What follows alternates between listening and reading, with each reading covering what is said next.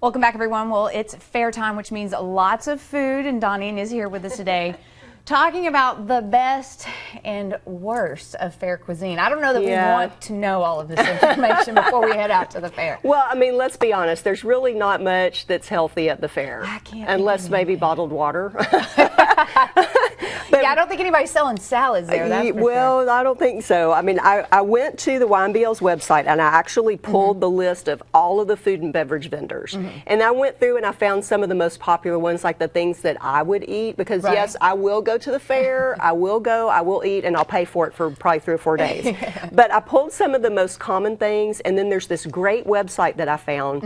And even though doctors and nutritionists we advise against counting calories as a science, it's just not real. Right. It's not really the right way to try to lose weight. But everybody identifies with calorie counts. So just for fun, I went on this website and I looked at the calorie counts of some of the most popular fair food, and I was just blown away.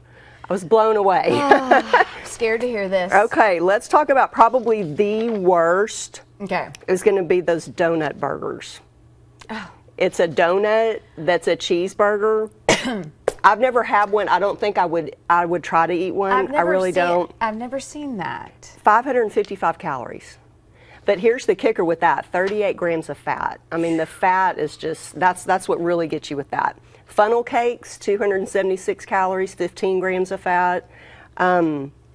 Fried Oreos. And now that's a big one. Fried Oreos usually come in 4 or 5 to a little tray. 891 calories. Oh my God. That's almost your full daily allotment of calories if you eat a 1,500 calorie diet. In I mean, one that is little crazy. Container. Right. And then ice cream, and this is something that you can get at other places besides the fair, but the big waffle cones or the waffle bowls, 935 calories. That's just in the bowl? The waffle bowl. Yes. Wow. It's crazy. And then some of the things that you like, cotton candy, here we go. A regular size cotton candy on the stick or the big bag, 220 calories.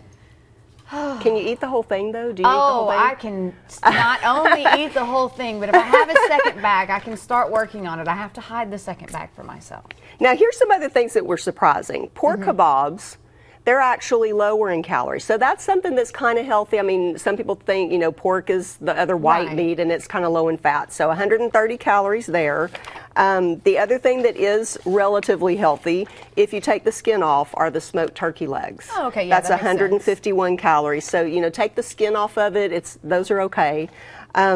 Gosh. Some of my favorite things, like the fajita quesadillas, anywhere from 400 to 800 calories, depending on whether it's chicken or beef. Beignets, there's going to be somebody out there that's selling New Orleans style beignets. Those are good. They are 527 calories for 3 beignets. So there it goes. So go exercise before, eat the turkey legs so you can have the Now, speaking of exercise, this website that I found, calorieking.com. Yeah, we have that website This up right is now, really a neat website. When you mentioned exercise, it made me think this. When you pull up anything in particular, whether you pull up a corn dog or cotton candy or fried Oreos. Let's pull up deep fried Oreos. It'll also show you over on the side what you have to do to burn that number of calories to get rid of it. Yeah. It'll give you walking, jogging, swimming, and biking, and how many minutes of each you need to do to burn off those calories. Okay, so yes, those deep fried Oreos will cost you 102 minutes of jogging or 247 minutes of walking. That's a whole lot of laps around the fairgrounds. And who has time to do that? Yeah. Well, unless you go out there and you eat and then you walk around for a couple of hours afterwards, which that's usually what we do, because to get all of that stuff to kind of go down, it's like... You got to do something, and riding the rides is definitely not going to help. No, not a good idea. Don't eat all of this heavy calorie food and then try to ride the rides. Okay. But if you want to look and see what the food vendors are, just to get an idea of what's out there, and if you want to run some of them through the Calorie King on your own, just go to ymvl.org. They do have a list that you can click on that will tell you all of the food and beverage vendors, and then you can, pick the ones that you really think you're going to go indulge in, and then see what the damage is. Map it all out before you even get out there. Right. All right. Thank you so much, Doneane.